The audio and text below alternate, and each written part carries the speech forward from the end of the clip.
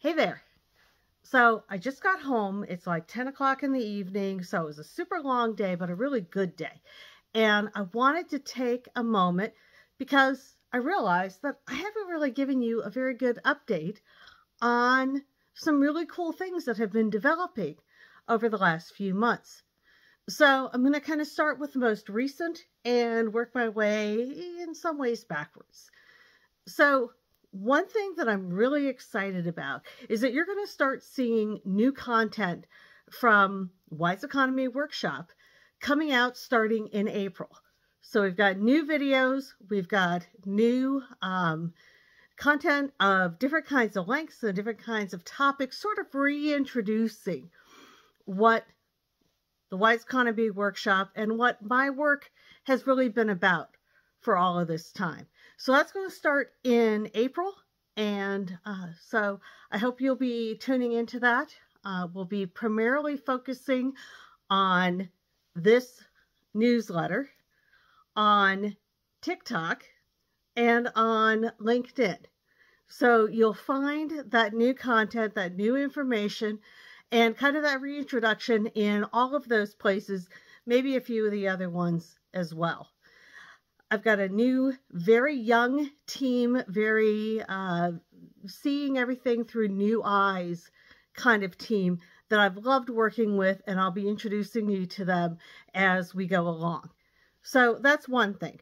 The second thing, if you're a subscriber to the Wise Economy Workshop newsletter, which is called Future Here Now, that on Monday will introduce a piece from a new book that I'm working on. And that new book has one of the best titles I think I've come up with. And the title is Don't Screw Up Your Program. That book is being designed for pretty much anybody who's in charge of running a program, whether it's a grant, or it's an initiative within your company, or it's a competitive project, any kind of program. This book goes through in very plain terms, very kind of down to brass tacks, a lot of the things that I wish people who were developing programs often knew. So if you want to get a sneak preview of the book, that'll be in Monday's Future Here and Now newsletter, and you can learn about that at wiseeconomy.substack.com. wiseeconomy.substack.com. So that's the second thing. I think that book's going to be done somewhere April-ish, might drag into May if we, really put the muscle into it. But look for that to be coming out soon in all of the places where you get books, whether it's print or digital. Third thing that I wanted you to know about is we are in the process of putting together, and we in this case means myself and my friends at Trupp House, are putting together an event called Scale Up Week that's going to be focused on minority, Black, disadvantaged entrepreneurs and trying to put the systems in place around them to help them grow and scale. Right now, we're trying to do the first one in Cincinnati. We are still in very, very early stages on it, so I don't want to say too much because things can still change a lot at this point.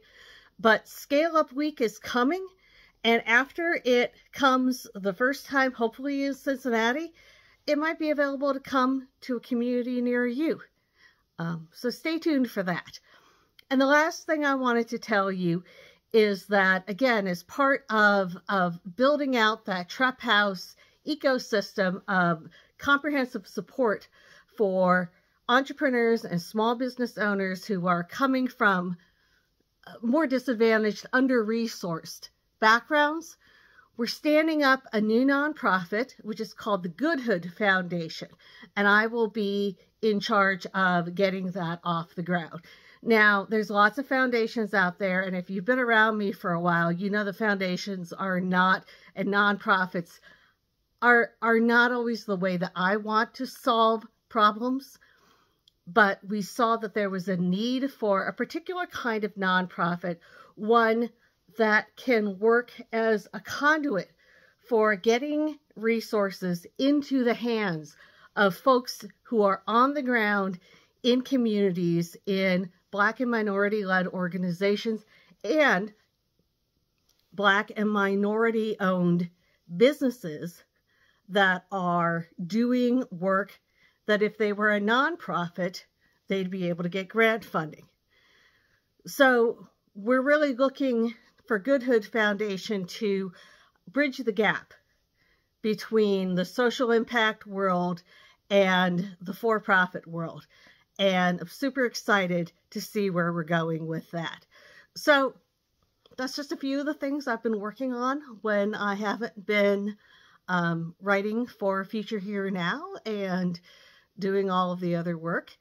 And I am really excited about where all of those initiatives are going over the next few months. So I hope you'll stay tuned. Thanks. And as I've often said, I think we can go get them. See ya.